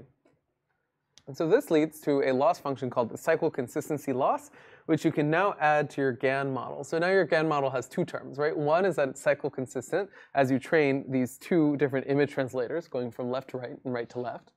And also just that the generator is making things that look like they come from the data distribution. That's what the discriminator does. So when we put these together, we get some pretty cool, I don't know about state of the art anymore, but pretty close image translation type output. So for example, here's a horse.